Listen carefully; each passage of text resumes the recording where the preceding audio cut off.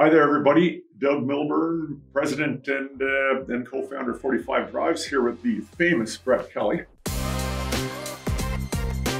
We are going to actually do, and I'm going to announce this right now, there's a video series coming up, and it's coming up very, very soon, that I think anybody that follows your channel is really going to love it. And the Enterprise Trac are born out of the same thing.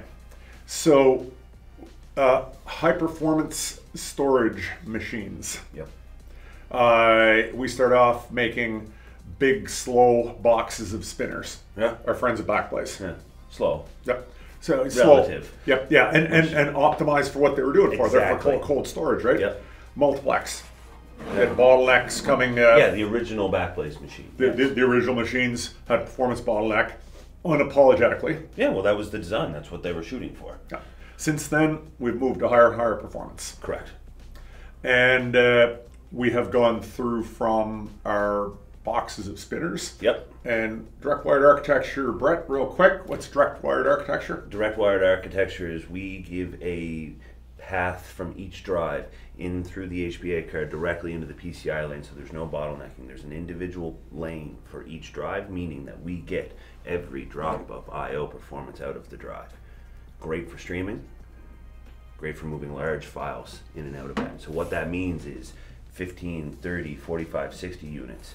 The massive bandwidth that you can get is truly the sum of that number you see on the data sheet, at 250 megabytes a second, times the number of drives in. Because there's a direct line in through our direct wired nature into our HBA cards and then right into the PCI bus. So it's parallelism, right? And when we parallel storage devices without bottlenecking it, we got incredible performance. So in those boxes of spinners or direct wired architecture, we've that's been our thing. These boxes which you can squeak, right? You said it, every last drop of performance that's in every drive happening at once, and you get this magic. And all of a sudden, you can fill up 1, 2, 3. I mean, people talk about doing 5, 10 gigabit network lines saturated out of one box, which is pretty cool. Yes, it is. So, and we've done lots of demonstrations of performance of that. Yep. And so anyway, this Enterprise Trac, we've had these new machines. We're standing in front of a, what's the machine in front of us here? This is a C8. This is our front-loading 8-bay SATA hard drive. 3.5 bays. Yep. Thank you, yes. So it is an extension of our original direct wired storinator line. Yeah. We have the 4, the 8, the 15, the 30, 45, and then the 60. 60. They're spinners. Spinners. So, yep. Again, good summary. So we go to the next level, F8X hybrid. F8X. Tell us about the hybrid. What are we doing in a hybrid machine? So the hybrid machine is we kept that same. Actually, here I'll underline it with a great line we have is a little bit of flash goes a long way. Love it. So like we've said, spinners great. They last for a long time. They can write to those things forever. There's a lot of streaming throughput from it, but they're not always great at smaller file access or low latency access. So our hybrid machines are exactly how it sounds, a hybrid of spinning drives and flash drives. What goes on the flash, Brett?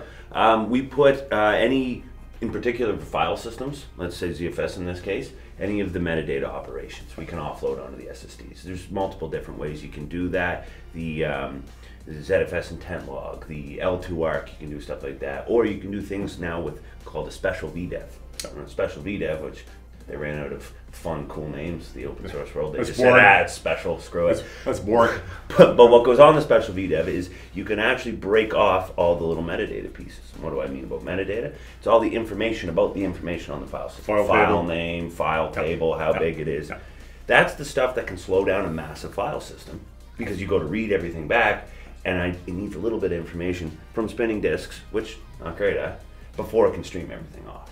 So if you can offload that onto some SSDs, hard drives, hybrids, great choice.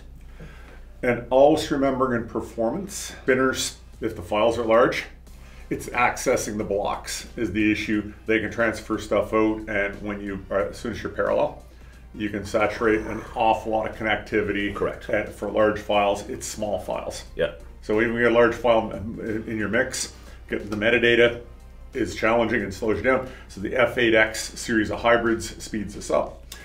we've been remiss. We created those machines, very successful. A lot of what we sell now, right? Yep. Yeah, in our big enterprise storage applications, and be it clustered or be it standalone server, we sell an awful lot. In fact, they're the largest seller now. Yep, they're the largest seller because it's an ideal for a Ceph cluster. Because the Ceph cluster really does well with what we talk about, offloading smaller tasks and more latency sensitive tasks, the SSDs, and then still having massive bulk storage on the hard drive. And spinners cost, but the other thing, if you're in write intensive, the thing, as we demonstrated in our stunt, that's still not finished. Yeah. Well, the SSDs put two the SSDs are finished, they're dead from writing. The enterprise spinners are still happily going after, I don't even remember, it's been so damn long. It's been 2.5 years. 2.5 years, full steam, writing on it, whereas we blew out the SSDs in a month or two. Yeah, and to the SSD's credit, it was exactly when it said it was going to happen. But that's the point. We know flash memory right now, as it works, cannot be written to forever. Anyway, and I will take this point to say, my love of hard drives too, they get called spinning rust. We take advantage how amazing the engineering is on these things. The last hard drives aren't quite going away. But so there we go. That's the optimum cost and the ability to just work endlessly in heavy-duty enterprise applications. And then let's get to the next part of this. You know what? Let's show it to them.